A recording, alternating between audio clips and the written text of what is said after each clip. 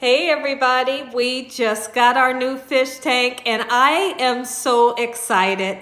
I haven't had a fish tank since I was a little kid. This is something that me and my husband has always talked about.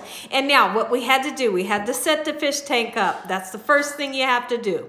And then 48 hours later, you can put your fish in. When the fish get delivered, I'm gonna come back, do another short so you all can see how beautiful our fish are inside of this gorgeous tank. In the blue, you know that's my favorite color. Gorgeous. Take a look. Let's come back in. Hope that you all are having an amazing day today. If you have a fish tank, give me some tips.